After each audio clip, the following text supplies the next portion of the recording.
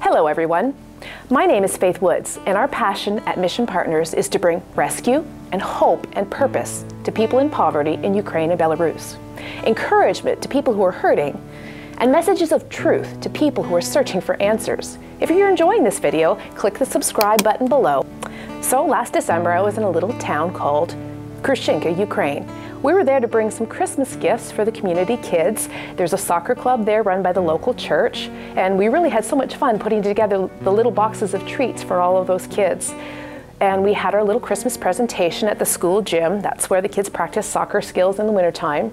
And then after that, we decided to head out into the community and give out some bags of food for families who were struggling to have enough food for the wintertime. So we were driving around and we pull up to this building that's clearly not finished, and the local pastor and our guide, Max, he starts pointing to the building and he's talking about this unfinished house. And I decided that we had somehow come to look at this building. Unfinished and abandoned buildings, it's not really an uncommon thing to see in Ukraine. I figured Max was kind of talking about how it was a shame that the house never got finished and how terrible it was that it was vandalized because there was spray paint all over it. But I have to confess that I was a little confused, but I happen to be kind of a roll with it sort of person, so I didn't say much. But then Pastor Max gets out of the vehicle and he starts walking towards the yard beside the unfinished house. There was this really strange looking metal covered shipping container sitting in the yard at the side, and I thought it was for storage. But by this time, obviously I was even more confused. I didn't know what we were doing there, but he starts heading towards this door that suddenly opens in the side of this makeshift building. I was even more surprised when out of the door pops the head of a young woman. And I soon found out that this was a young single mother named Renata, and this was actually her home.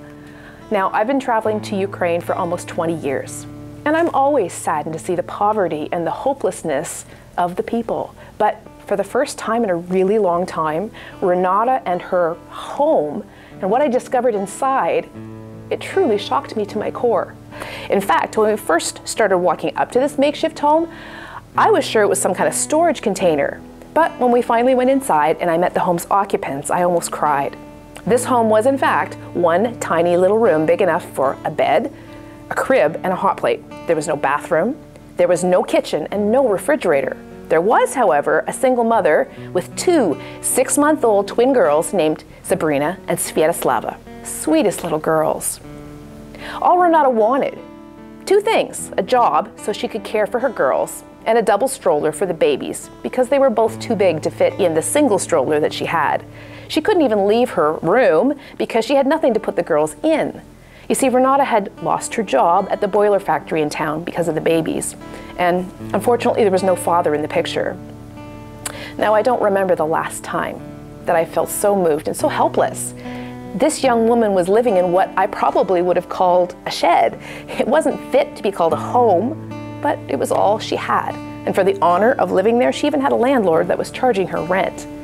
Now, Pastor Max, our host, and my coworker Andre and I, we prayed that God would provide a job for her. We left her some food, of course, diapers for the girls, and I left enough money to purchase a double stroller so that Renata could get out of the house with her daughters. You see, these are the kinds of people that we want to bring comfort and joy to. People like Renata who have nothing, and they so desperately need the words of hope that we can bring. We want to share Jesus. I want to share Jesus. So maybe this is how we can reclaim Christmas this year from the pandemonium of 2020. We can share the good news that Jesus came to save us from Satan's power. You know, you can share this message too. Take a step out, do something nice for a neighbor. So if you want to learn more about Mission Partners, you can click the link at the top to visit our website at mpiconnect.org. Thanks for watching. See you next time.